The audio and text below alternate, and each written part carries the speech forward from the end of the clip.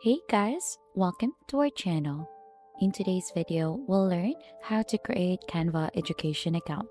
So for us to be able to get started for this, you'll just need to head first onto your local browser, and by there, you'll just need to search there canva.com. So for this tutorial, you'll need a school email that ends with .edu. So right after, once you're already in onto Canva, if you hover here onto the upper part, you should be able to see education. So you'll just need to click onto teachers and school for that, and then you'll get redirected onto the signing up for free. So we have this page over here. We'll just have to choose here the teachers. So you'll just have to simply click onto that one. Then right after, once you're already onto this page, you'll just have to choose the continue with email.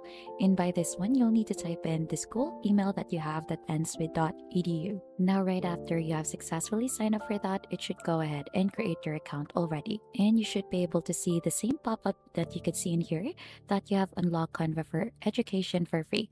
So you'll just need to claim that one in here.